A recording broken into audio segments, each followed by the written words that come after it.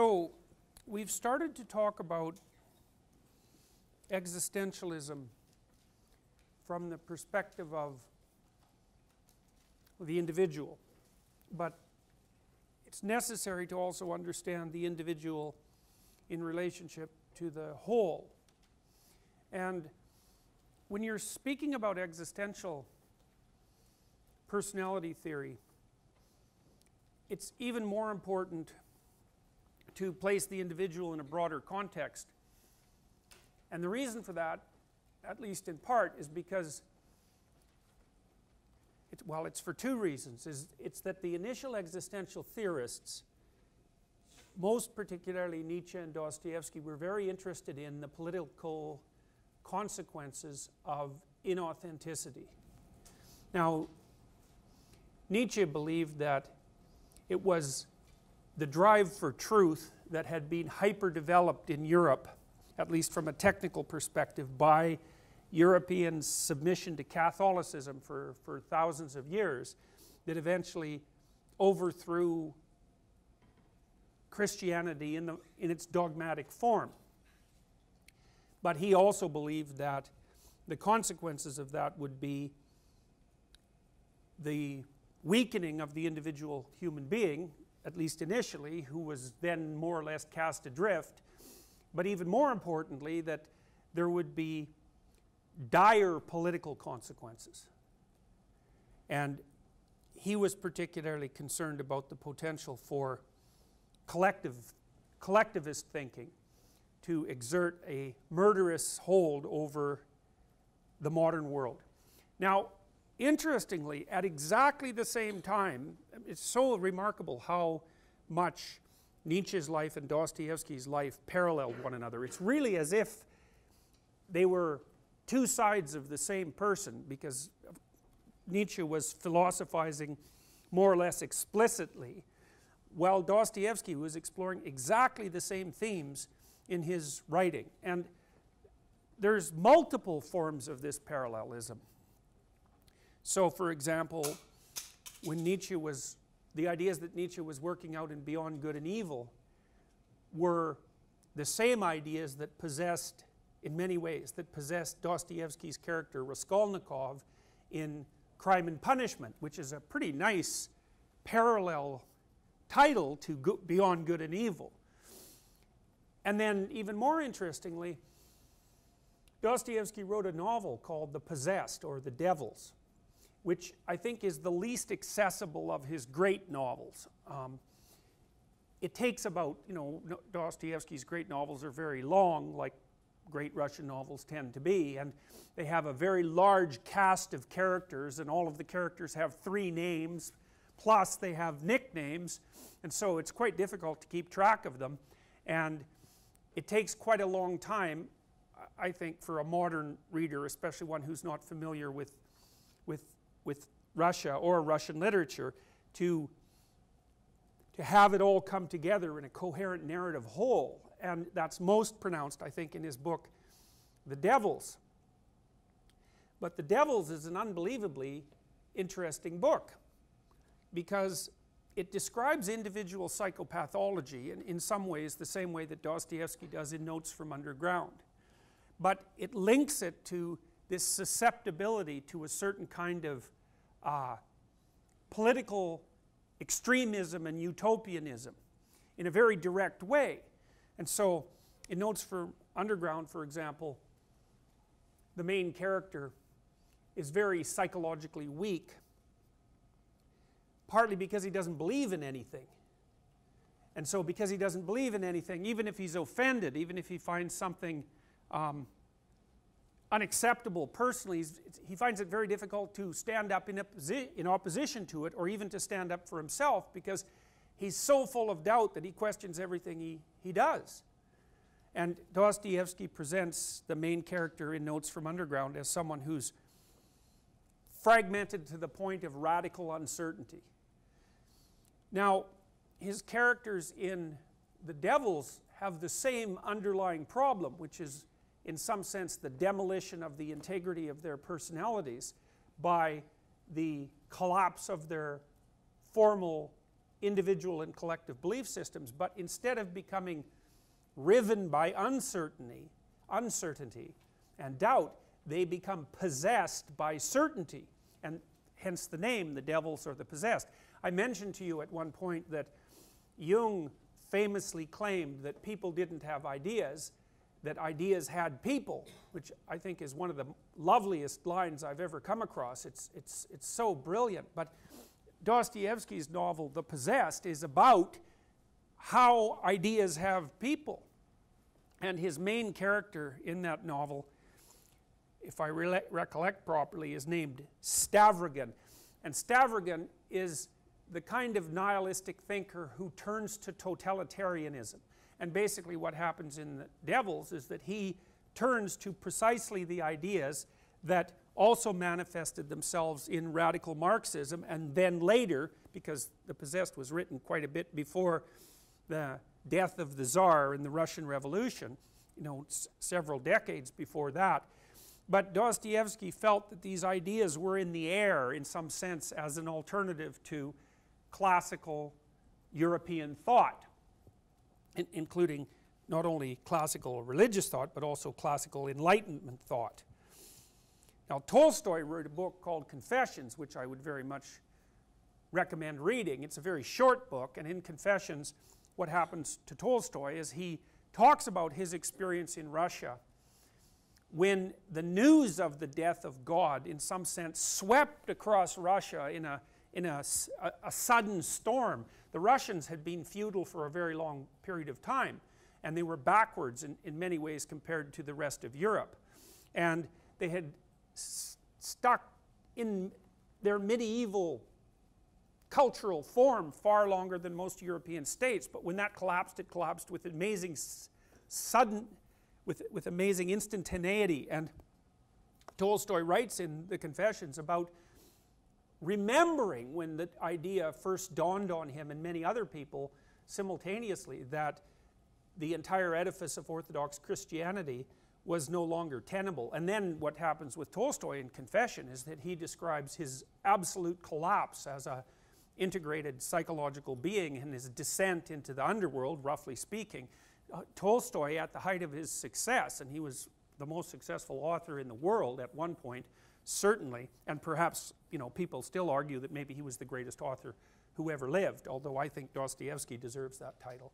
But I'm more of a psychologist than a sociologist, and Tolstoy was a sociologist. Tolstoy was unwilling to wander around his estates with either a gun or with a rope nearby, because he was afraid that he would either shoot or hang himself. And it's because he, despite his fame and his great estates and his political work, he was very interested in the emancipation of the serfs, for example.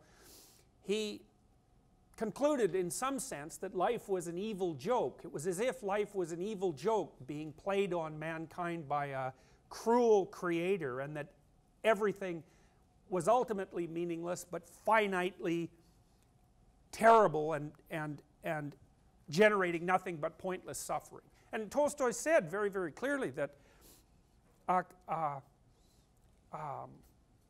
man with conviction who came to that conclusion could only continue to live by deluding himself. And he thought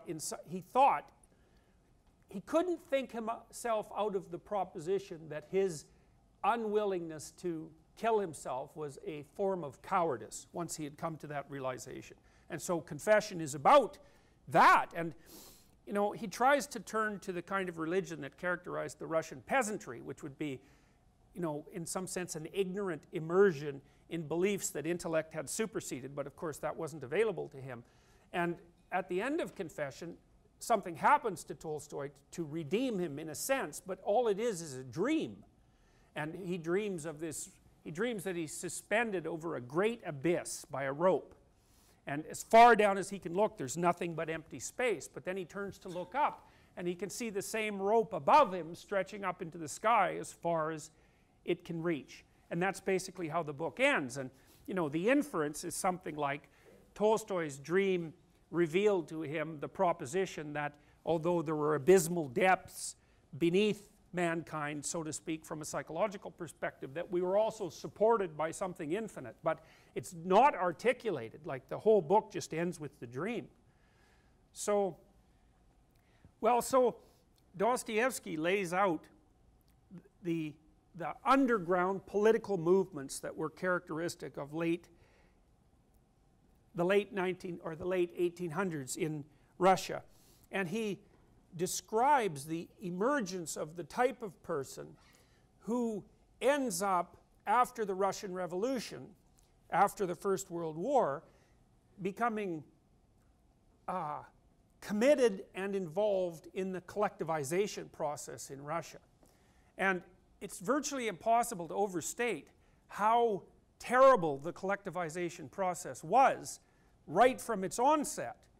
You know, you'll still hear apologists for Marxism and communism talk about the fact that the Soviet Union was captured by a cult of personality under Stalin, and that that's why the ethical presuppositions of Marxism transformed into political action became so corrupted. But I think that's absolute nonsense, and I think it's nonsense of the most dangerous and reprehensible type. And I think that for two reasons. The first reason was Stalin was an unbelievably murderous thug.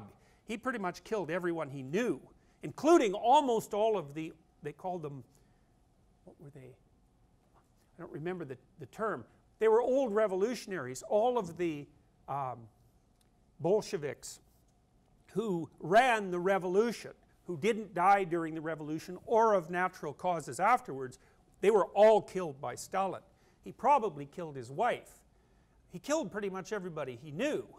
I mean, he was like an underground operative for Lenin during the revolution itself, where he learned to be committed from an ideological perspective. He'd come from quite an intensely religious background, committed from an ideological perspective, but then basically acting as a guerrilla assassin during the revolution itself, and then later he rose to power. And he certainly used Lenin's political machinations as a template for his later activity. But Lenin was no piker when it came to extraordinarily brutal activity motivated by utopian dreams. Now, what seemed to happen in some sense is that you can imagine, and we're looking at the political structure, the political movements of whole nations. We're going down to the bottom to look at it from a psychological perspective instead of thinking of it from an economic perspective or a power perspective. In some sense, it's a Jungian analysis of the rise of political movements in Europe and across the world with an existential spin. You can imagine that what classical Christianity had set up for people was not only a belief in a shared moral reality that everyone was supposed to be participating in, but also some meaning for each individual's life to some degree, no matter how much they were suffering, and then the promise of a kind of perfection after death. And of course, people like Freud and people like Marx considered that an illusion designed either to protect the population from fear of death, so that would be Freud's argument, or Marx's argument would be, well, that was a conspiracy in some sense promoted by the political and religious elite to keep the people who were being oppressed in their place. Well, of course, there's some truth to both of those, but there's a difference between some truth and the truth. And any extraordinarily complex phenomena has multiple causal elements, and those are two important ones, because of course anxiety about death and power are two very important psychological phenomena, and they play their role in determining any important collective or individual activity. But you can't forget about the rest of the story. Now, so this collapses, and that leaves a void, and that void is a void in people's souls, so to speak. It makes them nihilistic, for example, because they can't see any ultimate meaning in what they're doing.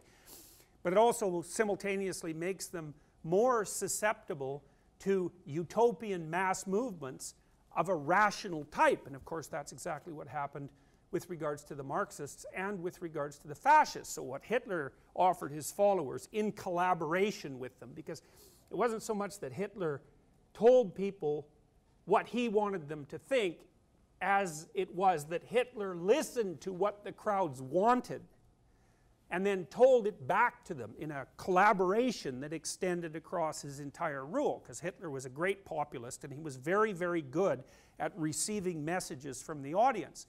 But Hitler basically offered his population the dream of racial superiority and world domination, you know, as well as many, many other things that went along with that. So, and then of course Marx offered his followers the idea that the oppressed could shed their chains and that everyone could unite, workers and intellectuals alike. In particular, it was more the owning class, the bourgeois, as they're still called by some people, who were the evil oppressors, and the union of worker and intellectual would eventually shepherd in a golden age where everyone offered to society as much as they could offer and took from society as much as they needed, right? And that's the famous phrase, from each according to his ability, to each according to his need, which sounds wonderful.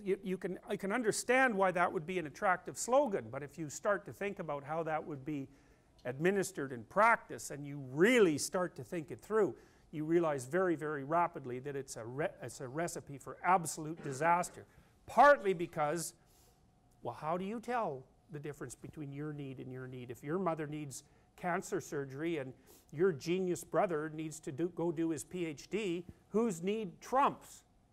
Well, and that's just a trivial problem, because all of you have those competing needs, and how anybody is ever going to adjudicate between the value of needs is beyond cognitive comprehension. It just can't be done, not without brutality, especially because, you know, there's limited resources. And then the next question is, well, okay, you're supposed to contribute according to your ability. How much ability do you have? You know, what that meant in practice was that people were frequently worked to death, because ability isn't a definable entity, you know, and unless you have some sort of complicated and functional system to negotiate, to allow people to negotiate amongst themselves peaceably about what they're going to offer and what they're going to take, you have to turn it over to something like a centralized authority. And, you know, that's just, well, you don't need much imagination to understand that that would be an absolute catastrophe, and it was an absolute catastrophe.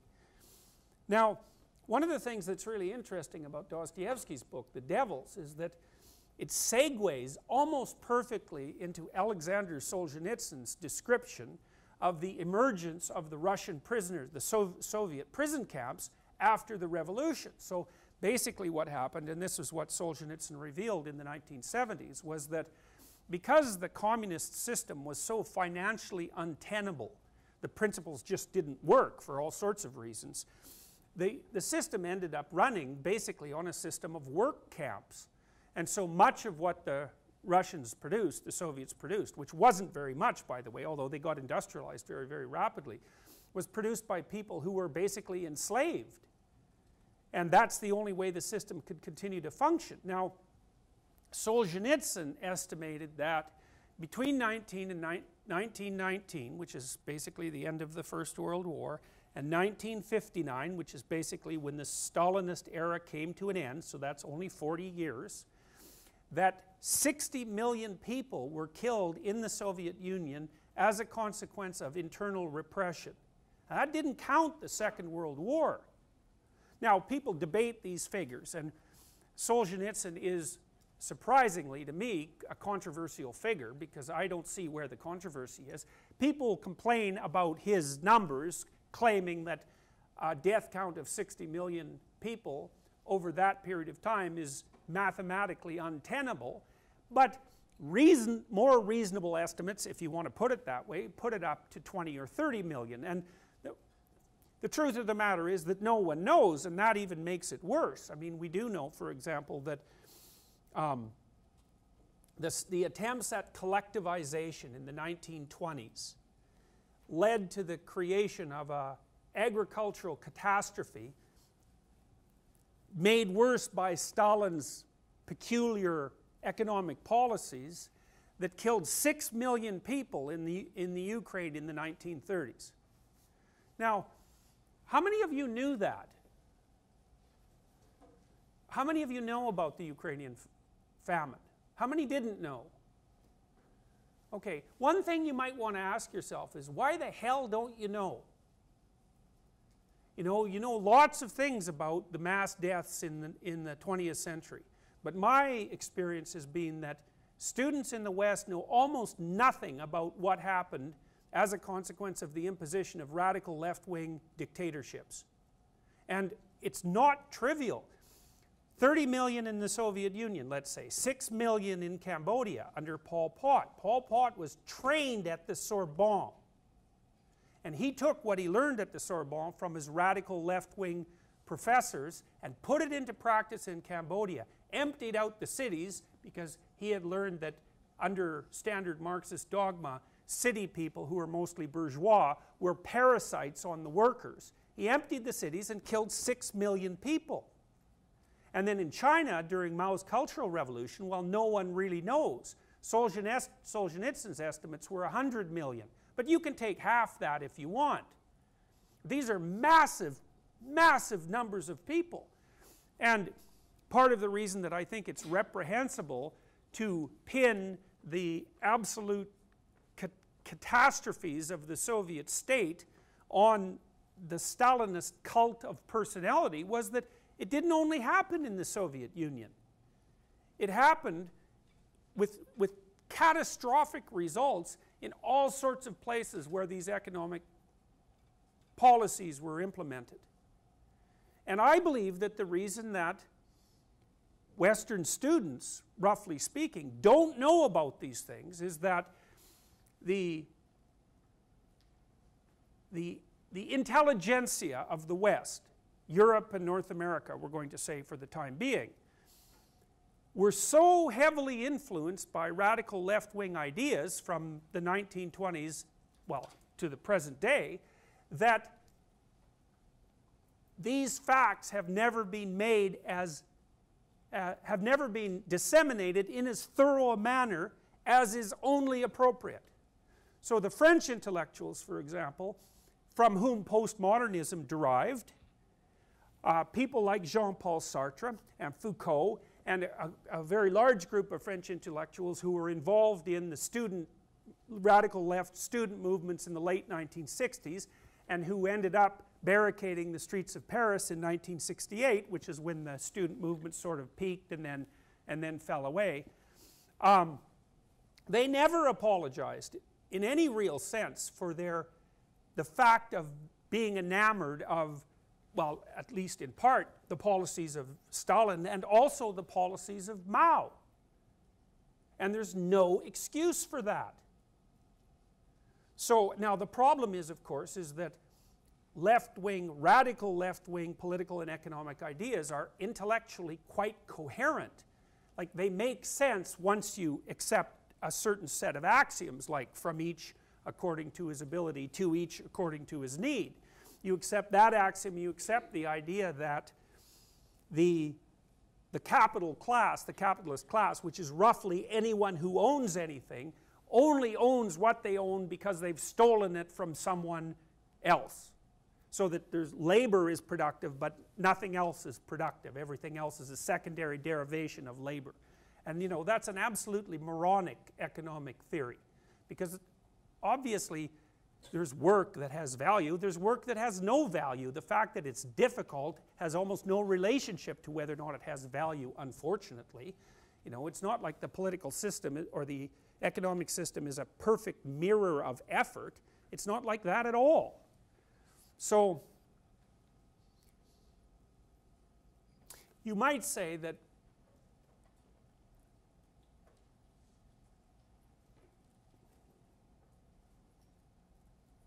well, I would say really what happened in the 20th century is once people stopped worshiping an externalized deity, they started to worship, if they were intelligent, they started to worship rational utopian ideas, and if they weren't as intelligent, they turned to the state, like identification with the state, like the Nazis, for example, identification with the state as an alternative source of collective power.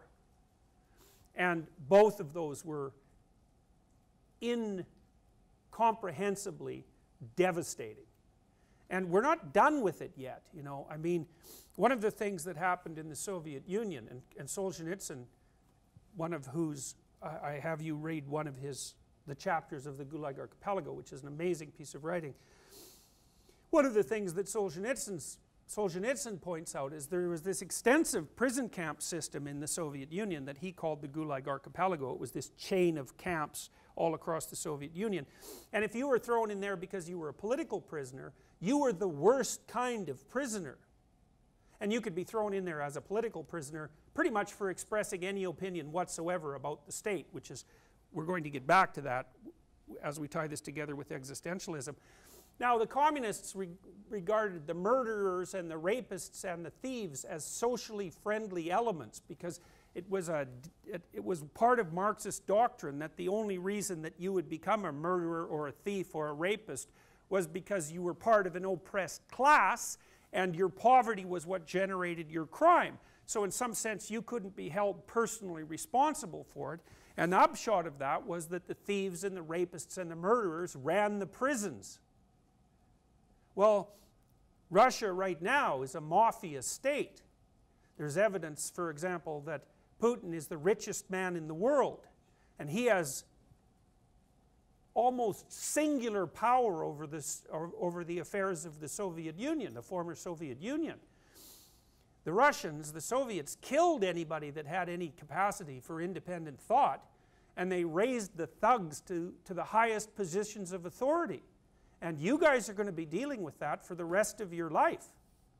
So, and if you think that that's changed, you're wrong. It hasn't changed at all. Russia's just transformed from a totalitarian communist state into a mafia state. And that's a big problem. So we're not done with this yet. Now, one of the things that Solzhenitsyn, this is why I use him as a psychological thinker. You know, people generally consider Viktor Frankl the primary existential psychologist or psychiatrist. Now, Viktor Frankl came through the Nazi prison camps, and he developed logotherapy as a consequence of that. And logotherapy, part of the principles of logotherapy were laid forth in his book, Man's Search for Meaning. And one of Frankl's propositions was essentially that because life is suffering and can be unbearable suffering, that it's necessary for people to have a countervailing meaning to buttress themselves against the tragedy of existence.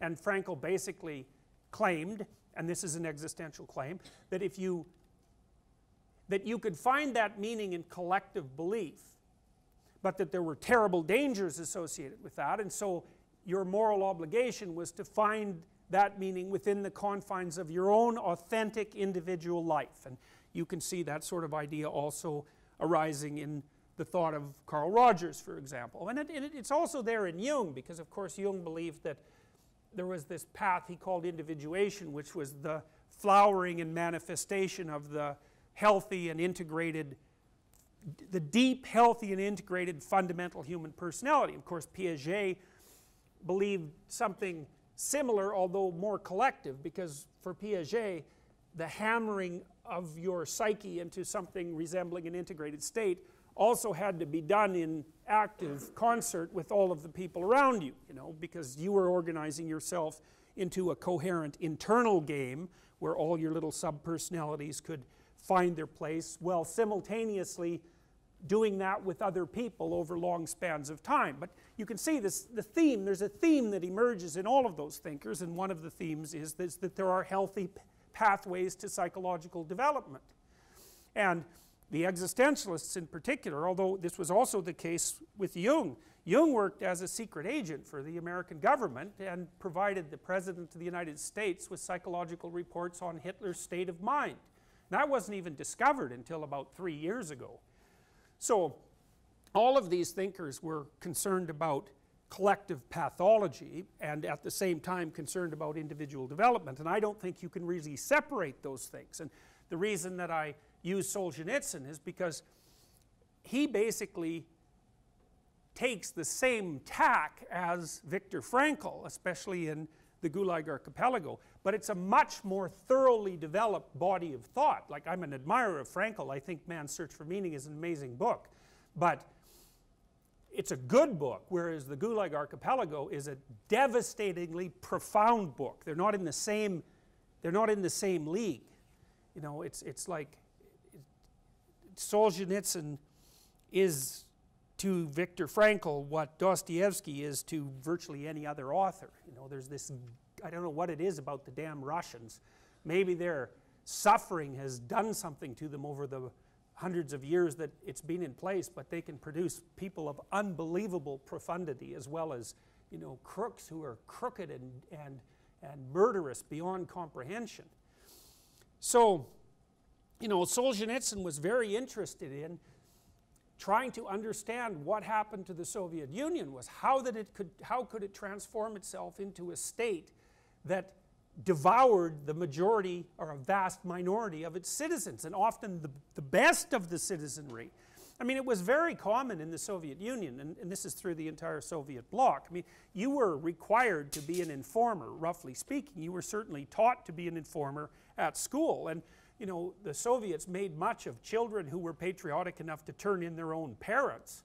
You know, they were held up as models of behavior, and it was very frequently the case that if you denounced a neighbor, that was a really good way for your family to get their apartment. And of course, apartments were an incredibly scarce supply, and far too many people generally lived in the same locale. And so if you were a 3-generation family living in a 1-bedroom apartment, one of the most effective ways to get your children a new apartment was to denounce the neighbor down the hallway, and as a reward you'd be given the apartment.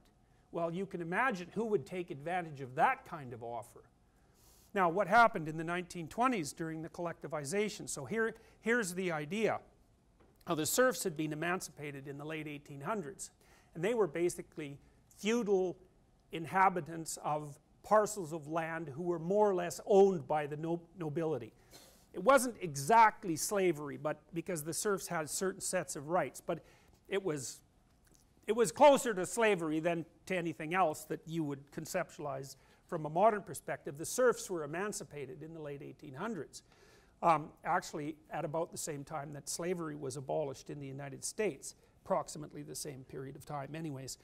And so there was, and of course Russia had a very rich aristocracy, and it had a monarchy, and so the idea that, and then it went through the First World War and was viciously demolished during the First World War. The idea that there was an underclass of impoverished people and an overclass of aristocratic parasites was a compelling idea, and it was a compelling idea in many places other than Russia, especially at the turn of the century, and that was partly because the Industrial Revolution was brutal and farm life was very difficult, and there was a massive gap between rich and poor, and you know, that was an attractive political explanation, and it had partial truth, because of course people are exploited, and often poor people are poor because they're exploited, but there's lots of other reasons to be poor. And rich people are sometimes rich because they exploit, but of course there's lots of other reasons to be rich as well. So these ideas were put into practice by the Bolshevik revolutionaries, and one of the most comprehensive manifestations of that idea took place in the 1920s when the Soviets underwent a process that they called dekulakization. Now, so imagine this. So in the late 1800s, the serfs were emancipated, and what that meant was that some people started to own their own land. You know, they weren't nobles that owned estates. They were more like what we would consider sort of middle-class farmers. So they own some land, they own some animals, they might own a half-decent house in the town, and they might have done enough, or been fortunate enough, to have collected enough money and enough property and enough stability so that they could hire one or two people to help them with their crops. So they were by no means rich, but they were the successful farming class of the Soviet Union. Okay, now the communists put forward the idea that there was no way that you could have a brick house in town and own more cows than your neighbor and have some productive land put aside, and worst of all, hire someone to work for you unless you had essentially stolen that from your neighbors. So then the communists would send out activists from the cities, and they would go to these towns and start spreading this doctrine. Okay, now you got to think this through. Now, who is going to be most responsive to that doctrine? Well, it's going to be the most jealous, useless, jealous, and resentful people in town. It's going to be the guys that are hanging around in the local bar drinking themselves half to death every day, who feel that they've been totally screwed over by life, that hate the people who have come up with a modicum of prosperity. And then someone comes along and says, hey, as far as our doctrine goes, those people you hate, they're nothing better than thieves. It's your moral and patriotic duty to rise up and take everything they have. And that's exactly what happened. So during the dekulakization process, there'd basically be mobs of jealous and resentful thugs who would go into the houses of these moderately prosperous people who were actually the only people in the Soviet Union who knew how to farm, and they took everything, everything. They'd go into their houses and strip them bare and take all the animals, and then what the communists did with the kulaks was they allowed them to take, they were going to resettle them up mostly in Siberia. Well, there was no settlements in Siberia, so basically what that meant was hastily built rail lines would take them in the middle of the winter with their families and dump them on the frozen prairie, where, well, all the children would die and everybody more or less would freeze to death. And so, you know, the communists said, well, you could take 2 months worth of food with you. But of course they didn't make any provisions for having that 2 months of food, and after you had gone through the process of dekulakization, you could bloody well be sure that you didn't have 2 months of food left that you could take when you were suddenly bundled onto the trains and driven to the middle of nowhere. Well, you know, after a number of years of that, which also involved the forced collectivization of all the remaining people, the distribution of the land in principle to everyone, and then collective farming, well, the entire agricultural economy fell apart. And that was particularly the case in the Ukraine, which is a very, very fertile part of the world, and which was the breadbasket of Russia, roughly speaking. Well, everybody starved. The communists had to put up posters telling people that eating their children was wrong. They would kill people if they went out in the fields after the harvest. So they go out with their big harvesting machines, vacuum up all the grain, ship it to the cities, because the cities were also starving, and leave nothing for the people behind. And then if you went out there in the field, like if you were a mother and your child was starving to death, and you went out there in the field and you picked up individual kernels of grain so that you could gather them in a cup and bring them home to feed your family, that was an executable crime, because you're stealing from the state. If you're going to go out there and bloody well pick up the wretched little kernels that are left, you know, half crushed into the ground, then it was your moral obligation to turn those over to the state, because I suppose that was part of your ability, and the need somewhere else was greater. Well, Solzhenitsyn was very interested in how the hell this sort of thing could even happen, you know, because, and he wasn't interested in it precisely from a political perspective. I mean, I would say he started being interested in it from a political perspective, analyzing the actions of people like Lenin and Stalin. He wrote a very interesting book on Lenin, which was one of the first documents that made Lenin out to be the same sort of person that Stalin was, even though I think now the historical evidence for that is crystal clear. But Solzhenitsyn ended up more by doing a psychological analysis. And that's because as he considered what had happened to his country, he couldn't escape the proposition that the reason it had become so corrupt was because all of the individuals within it had allowed themselves to become corrupt. And so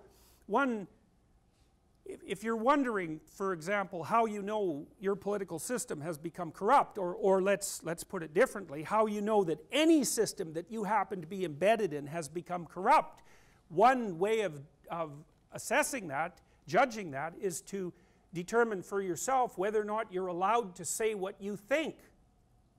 You know, I mean, you can genuinely think something without it being right, obviously, but if you genuinely think something, that's your truth. And you know, in the marketplace of free ideas, everyone is allowed to express their truth. That doesn't mean everyone's right. It doesn't mean that you have any right to have people listen to you. It doesn't grant you any access to power, but at least you get to say what you think.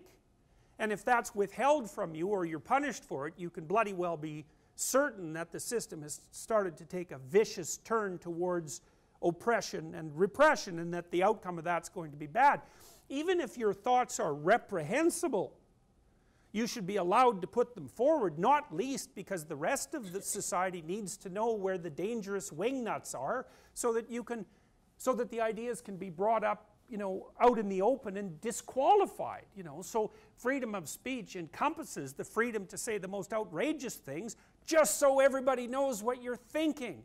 Because if you can't say it, that doesn't mean you're not thinking it. It's just going to go underground and fester there like a Freudian repressed thought. So freedom of speech has nothing to do with protecting the kind of speech that is necessarily pro-social. It's exactly the opposite of that, is you want everybody to say what they're thinking, because then you know what they're thinking. And it's also often the case that people can't come to the truth unless they're allowed to express their untruth and have that, you know, criticized in public forums. So Solzhenitsyn's conclusion was that there was no way that the terrors of the Soviet state could have got the foothold that they got unless individual people were willing to falsify the nature of their own experience. And in the Gulag Archipelago, he basically describes the society. It's 2,700 pages long, this book, and it's little tiny type. It's a very, very comprehensive examination. He basically shows you story after story, tells you story after story of how people falsified their experience in the service of the state. And so the story is basically something like this. He said, this is what happens when you give your God-given soul over to human dogma. So the basic idea is, well, you're left in a sphere that has the absence of a well-defined meaning. So that's a consequence of the collapse of the previous belief systems. And because you're torn apart by that in some sense, you don't know where to turn. And one direction is, of course, nihilistic, and the other direction perhaps is totalitarian. Now, another direction might be that you try to figure things out on your own and still live a life that's truthful and that has integrity. But we're going to leave that alone for a moment, because it's difficult to even conceptualize that might exist if you've already swallowed the presupposition that all the values have fallen apart. You turn to totalitarianism. Okay, well, it tells you what to think, it tells you how to act, it tells you how your society should be structured. But it does some things that are even more subtle and subtly destructive than that, because what it also does is posit a future utopia, which is an organization of the state where everyone has everything they want permanently. Now, Dostoevsky, when he wrote Notes from Underground, he basically said, well, this was way before the Communist Revolution. He said, he was talking about these sorts of utopian, egalitarian communitarians. He said they've got human beings completely wrong, right from the bottom up, because if you took the typical person, he says, if you gave them everything they possibly wanted to eat, so that all they had to ever do was eat delicious cakes, and they didn't have any other responsibilities than, what did he say, indulging in the continuation of the human species, And so that if they were so happy that if you put them underwater, nothing but bubbles of bliss would float up to the surface, the first thing that people who were put in that situation would do would be to wander around smashing things just so that something unexpected and interesting would happen. You know, it's a brilliant critique of utopianism because it's exactly right. He basically, Dostoevsky said, people are so crazy that they'd rather be subjected to inconvenient and unexpected occurrences than just to lay there all soporific with bliss. And so that there was something wrong with the whole utopian notion right from the get-go, because that's just not what people are like. They'd rather have interesting trouble than non-interesting perfection. You know, and I think that's an incredibly powerful idea. But anyways, you can just think about that in relationship to your own character. I mean, how often do you do something that's trouble just to see what happens? I mean, it's exactly what people are like, you know. Even chimpanzees, juvenile chimps, if they see an old male sleeping underneath the tree, they'll go and poke him with a stick just to see what happens. You know, and it's like, well, if you can't see humanity in that sort of behavior, there's something wrong with you. So, but the utopians offered this vision of the future, which was basically paradise on earth, but they also proposed that it was something that could be attained through certain types of, you know, direct political action, which usually meant, well, fix your neighbor up, or even worse, meant steal what he has because he shouldn't have it anyways. And the problem with the utopian vision essentially was that if my theory is associated with a future utopia in a logical way, so I can make a case to you that if you do this and we do that and they do this and we organize things this way, then we'll usher in a period of prosperity that's almost heavenly in its promise. The problem with that is it means we can do any bloody thing we want right now because the end product is so valuable that it justifies it. And so what happens is that the utopian vision turns into a rationale for the most destructive forms of behavior in the here and now. And then when someone's called to task for it, it's like, what the hell do you think you're doing? You know, they'll say something like, well, you can't make an omelet without breaking eggs. You know, and that's all well and good if you happen to be making the omelet, but it's not so damn good if you happen to be one of the eggs. And there were plenty of eggs broken on the way to, you know, the Soviet vision of success. Well, and you know, there's good evidence. Stalin, by the time the mid-1950s came around, there's pretty decent evidence from the KGB archives that he was preparing to launch a thermonuclear war against Europe. I mean, he'd already killed God only knows how many million people by that point. A few more 100 million weren't really going to weigh that heavily on his conscience. The last book I read on Stalin, which was published, which was called Stalin, it was written by a guy who had access to the KGB and Communist Party archives. He claimed that Khrushchev and 3 other people killed Stalin in the late 1950s to stop him from invading Europe. So, I mean, you know, in the battle between the communist utopians and the West, we came this close to wiping everything out several times. So, now, what happened in some sense was this, is that this theory was laid out to cover the world. So the Marxist theory presented itself as a scientific theory, an inevitable theory of history. And the theory of history was that the warfare between the oppressed and the oppressor was the primary fact of life, and that needed to transform itself into an egalitarian utopia, and that there were certain states, political states, that mankind would have to go through to reach that end. Okay, so that was basically the theory, and part of the theory was that in order to get to that point, then resources had to be distributed equally to all, which sounds fine in principle, but then again, the devil's always in the details, and how to distribute resources equally is by no means self-evident. You know, part of the reason that the English came up with the idea of the free market, this is Adam Smith fundamentally, is because Smith figured out that trying to figure out what things were worth is so complicated that you can't actually calculate it. So then we would say, well, what's your coat worth? I'd say, well, would you give me your coat for $5? $2? $1,000? Okay, so the point being is that, you know, there's no way of establishing the worth of things, because the worth of one thing is its worth in relationship to all other things of worth.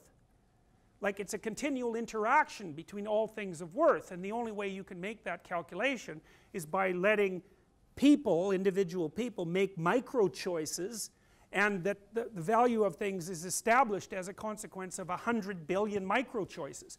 We'd call that, in the modern world, we'd call something something like distributed cognition. You know, it's like you're outsourcing a price decision to the marketplace. What's this thing worth? Well, the answer is whatever people will trade for it. And it's not a cop-out, it's an illustration, indication of the fact that you can't come up with a computation that will allow you to determine what something is worth. So, I mean, I can give you an example of that from my own life, trying to figure out what something is worth. I developed some software to help people hire employees, and we did the mathematical calculations and figured out that if people used this particular software instead of going through a interview process, which doesn't work very well, that it would basically, if they gave it to 10 people to select one employee, that it would save them about 35% of the salary of the hired person per year. So if you hired someone who was being paid $100,000, then the return on investment would be $35,000 a year, and we could sell this for, say, well, we didn't know what. How much do you charge for the tests then? So you might say, well, if it's $35,000 a year, you're going to have this person around for 4 years, because that's how long the average person stays in their job. That's $150,000. And so then you only have to use 10 tests, and so maybe we could take half of the first year, so that'd be $17,000, so it'd be $1,750 a test. And you'd get like a 30, what is it? You'd get a 8 times return on your investment. Well, you should be just jumping at that. Well, it doesn't work like that at all. We ended up having to sell it for about $20 a test, and we could hardly sell it to anyone because, well, for reasons that are far too complex to go into. But my point is that it's impossible to make a pricing decision. It's really, really difficult. And to think that you could make a conscious and pre-programmed pricing decision for every single commodity is completely insane, and that's what they tried to do in the Soviet Union. And I read at one point that the Central Pricing Committee had to make 10,000 pricing decisions a day. Well, you can't even come up with the price of one. You put things on Kijiji, you know, it's like, well, what's it worth? Well, you look at what everyone else is paying for it, roughly speaking, and then it depends on how quickly you want to sell it and what kind of shape it's in, and, you know, it's complicated. And you have a pricing guideline, you just have to look the damn thing up. It's still hard to figure out what the price is. But imagine you have no comparative information at all. What's a hypodermic needle worth? Well, I guess it depends on whether you need it to inject the penicillin that's going to save your life, or if you're just putting it in your cupboard to store it. But it's a complicated decision. All right, so anyways, this utopian scheme was set up, and we're acting on the proposition that people used it, at least in part, as a replacement for their alternative, for their old belief systems, which I think is a perfectly reasonable proposition. But we're also going to take a psychoanalytic approach, and we're going to say, well, it also allowed people to manifest bad faith, because if your worth can be determined by how good a cog you are in the fascist or communist machinery, it pretty much alleviates you of any responsibility that you have to have for your own life. So that for every positive reason that you might join a utopian movement, there's a negative reason, which is, well, you can benefit from its exploitive nature and you don't have to take any responsibility. Well, Solzhenitsyn and Frankl both talked about that a lot, as did Nietzsche, but Frankl and Solzhenitsyn are more interesting because they actually happened to live through the imposition of systems like that and could see them from the inside. Solzhenitsyn's first observation was Marxist economics didn't work. Well, that was a big problem, because it was supposed to work, and not only was it supposed to work, it was supposed to work perfectly. And what that basically meant was that if it didn't work, you only had one of two options. You could either abandon the damn system and start to complain about the fact that you had to line up for bread for 4 hours a day, which was perfectly typical daily activity for people, for example, in Poland and in Russia before the wall came down. Everything cost nothing, but there wasn't anything to buy, so it wasn't very much of a bargain. And instead of paying for your bread with money, you just paid for it with time. You stayed in line for 2 hours or 3 hours or 5 hours, and when you got to the front of the line at the department store, you took whatever the hell was there because you didn't even know what it was that you were going to be buying when you joined the lineup. And so it wasn't like it was free, you just paid for it with your time. So Solzhenitsyn noted that what happened as the system continued to manifest its counterproductive properties was that either people had the choice of saying, oh, this isn't working worth a damn, there must be something rotten in Denmark, or pretending that everything was all right and lying about everything. And that's what they did. They lied about everything, and so you got the situation up to the point where in East Germany, before the wall came down, 1 out of every 3 people was a government informer. So that meant if you had a family of 6 people, 2 of them were telling the government what you were talking about at dinner, and that was their duty. And so what that meant in these societies was no one ever said anything that they meant, ever. And if they did, the probability that the KGB was going to kick down their door at 4 in the morning and take them off to the central prison before dumping them in some damn camp where they'd never see anybody they ever knew for the rest of their life was extraordinarily high. So you watched everything you said and everything you thought around your wife, around your brother, around your sister, around your children, and the whole system ground onward in a mire of absolute deception and lie. And Solzhenitsyn's point as well, and this is one of Frankel's main points, is that if people had decided to stop lying, the system would have ground to a halt. But that isn't what people did. They just kept lying. Now he noticed when he was in the prison camps, because he was in them for a long time, he did encounter people inside the camps like Frankel did, who were absolutely unwilling to falsify their experience. So for example, one of the things that had to happen if you were arrested by the KGB and sentenced to a prison camp was that it was necessary for you to sign a confession. And that's so peculiar, eh? You think, well, they're going to arrest you arbitrarily and put you on trial for trumped up nonsense. Why couldn't they just forge your damn signature? It's like, why did they care if you confessed? And the answer to that was, well, it was part of the way the system kept itself validated, because the people who were torturing you could justify the torture if you agreed that you were actually at fault. And so rather than face the fact that they were just doing something corrupt to innocent people, they'd extract a confession out of you so that they could convince themselves that you deserved exactly what you got. Now Solzhenitsyn said at one time that one person who stopped lying could bring down a tyranny. Now that's a pretty radical statement, but you know, when he wrote the Gulag Archipelago, I mean, he memorized that damn book when he was in one of the prison camps, because they didn't give him pencil or paper, and even if they did, they wouldn't have been able to carry the damn manuscript around. So he basically memorized it, 2,700 pages, you know, written at the volume of a very loud scream. And when he got out of the prison camps, he had 2 copies of it typed up, one by one typist and one by another. They didn't know each other. The KGB broke into the one typist's home and stole the manuscript, and she killed herself. Then, well, and you can understand why, you know, she thought this was a tremendously valuable piece of work, and she thought it was the only copy, and they destroyed it. Well, he couldn't even tell her that there was another one, because they would have got it too. Well, and then it was exported to the West in unpublished form and published in English to begin with, and it was an absolute bombshell, like, and it was published in 1974. It was, at that point, anyone who had any moral integrity whatsoever and who was also literate read that and said, oh, okay, game over. All those propositions, they're wrong beyond belief, and that part of what we thought might be possible is done. Well, you know, that happened to some degree. Communism lost a tremendous amount of its intellectual credibility, and that was part of the reason that it fell over in 1989. But you know, it's not like everybody has shaken their, no, it's not as if everyone's faith in that sort of thing is being shaken. You know, there's this massive stream of Marxist utopianism that's still running through postmodernism, and that's you know, made its way to Western universities all over the world. So despite all of this, despite these tens of millions of deaths and this total moral corruption.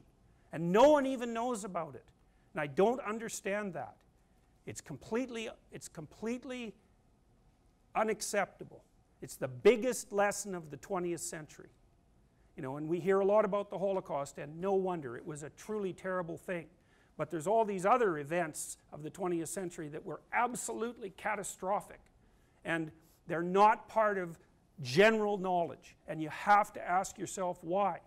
Because if we can't learn from that, if we can't learn from all those tens of millions of people who were tortured to death and ruined in political prisons, like, you got to ask yourself, can we actually learn anything? I'm going to read you some of the things that Solzhenitsyn wrote.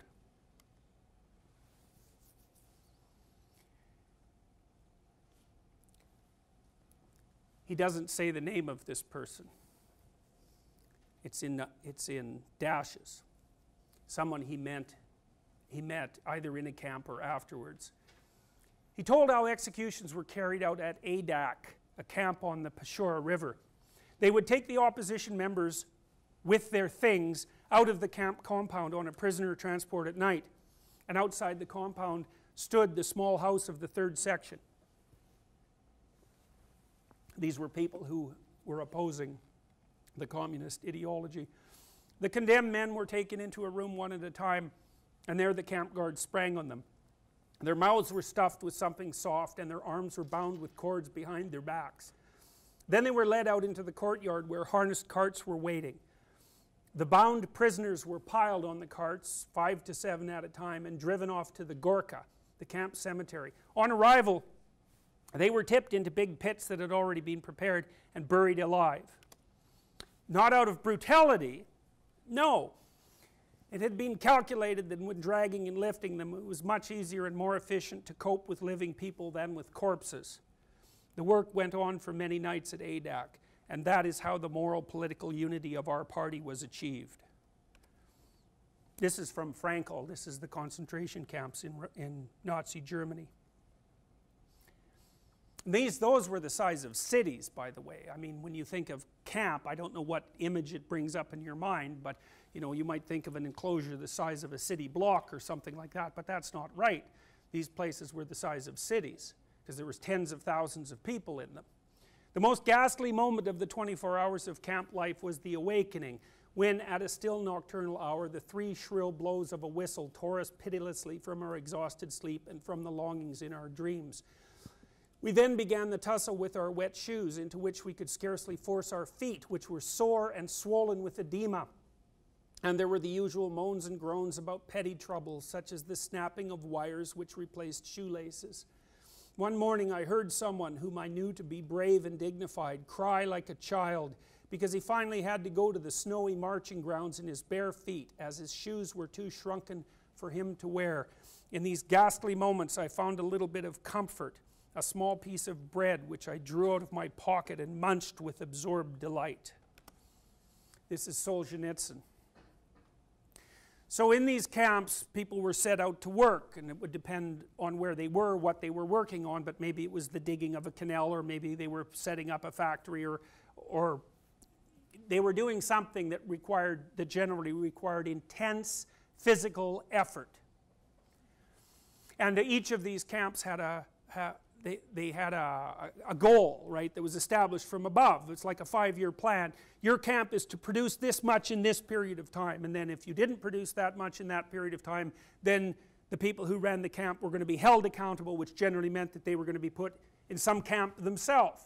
And so there was every reason to drive people to their death in order to fulfill the work norms, and when that didn't happen, they just falsified the records anyways, because what the hell was their choice? And Solzhenitsyn talks about how they got around the rules. In cold lower than 60 degrees below zero, workdays were written off. In other words, on such days, the records showed that the workers had not gone out to work. Well, so then you can tell a bit about the benevolence of the Soviet state. If it was 55 below, well, then you could go out to work. But if it was 60 below, you got to stay home.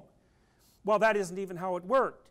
In other words, on 60 below days, the records showed that the workers had not gone to work, but they chased them out anyways. and whatever they squeezed out of them on those days was added to the other days, thereby raising the percentages. And the servile medical section wrote off those who froze to death on such cold days on some other basis, and the ones who were left, who could no longer walk and were straining every sinew to crawl along on all fours on the way back to camp, the convoy simply shot so that they wouldn't escape before they could come back to get them. So Stalin had a group of people, hundreds of thousands of people, dig a canal in the 1930s, and unfortunately I can't remember the name of the canal, but some 300,000 people froze to death digging it with spades and shovels in the middle of the Russian winter, and when it was finished it was so shallow that none of the ships that were planned to go up and down it could use it. But it got finished even though it was the middle of the winter. This is from William Blake. O Rose, thou art sick. The invisible worm that flies in the night in the howling storm hath found out thy bed of crimson joy, and his dark secret love does thy life destroy. This is another story from Solzhenitsyn about a women's camp. He's standing in another camp watching this occur, because the women of course were put in a camp separate from the men. Fire, fire. The branches crackle and the night wind of late autumn blows the flame of the bonfire back and forth. The compound is dark. I'm alone at the bonfire, and I can bring it still some more carpenter's shavings.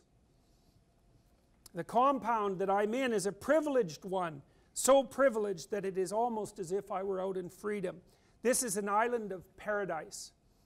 This is the Marfino Sharashka, which was a scientific institute staffed with prisoners in its most privileged period.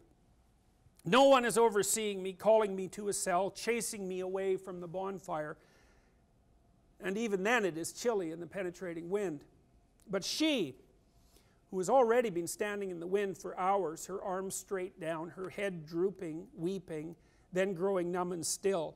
And then again she begs piteously, "Citizen Chief, please forgive me, I won't do it again." The wind carries her moan to me just as if she were moaning next to my ear. The Citizen Chief at the gatehouse fires up his stove and does not answer. This was the gatehouse of the camp next to us, from which workers came into our compound to lay water pipes and repair the old ramshackle seminary building. Across from me, beyond the artfully intertwined, many-stranded barbed wire barricade and 2 steps away from the gatehouse, beneath a bright lantern stood the punished girl, head hanging, the wind tugging at her gray work skirt, her feet growing numb from the cold, and a thin scarf over her head. It had been warm during the day when they had been digging a ditch on our territory, and another girl slipped down into a ravine, crawled her way to the Vladikino highway, and escaped. The guard had bungled, and Moscow city buses ran right along the highway. When they caught on, it was too late to catch her, so they raised the alarm. A mean, dark major arrived and shouted that if they failed to catch the girl, the entire camp would be deprived of visits and parcels for a whole month because of her escape. And the women brigadiers went into a rage, and they were all shouting, one of them in particular who kept viciously rolling her eyes. "Oh, I hope they catch her, the bitch. I hope they take scissors and take off all of her hair in front of the lineup." This wasn't something she had thought up for herself. This is the way they punished women in the Gulag. But the girl who was now standing outside the gatehouse in the cold had sighed and said instead, "At least she can have a good time out in freedom for all of us." The jailer overheard what she said, and now she was being punished. Everyone else had been taken off to the camp, but she had been set outside there to stand at attention in front of the gatehouse. This had been at 6 p.m., and now it was 11 p.m. She tried to shift from one foot to another, but the guard stuck out his head and shouted, "Stand at attention, whore, or else it will be worse for you." And now she was not moving, only weeping. "Forgive me, Citizen Chief. Let me into the camp. I won't do it anymore." But even in the camp, no one was about to say to her, "All right, idiot, come on in." The reason they were keeping her out there anyway for so long was that the next day was Sunday and she wouldn't be needed for work. Such a straw blonde, naive, uneducated slip of a girl. She'd been imprisoned for some spool of thread. What a dangerous thought you expressed there, little sister. They want to teach you a lesson for the rest of your life. Fire. Fire. We fought the war and we looked into the bonfires to see what kind of victory it would be. The wind wafted a glowing husk from the bonfire. To that flame in you, girl, I promise the whole world will read about you.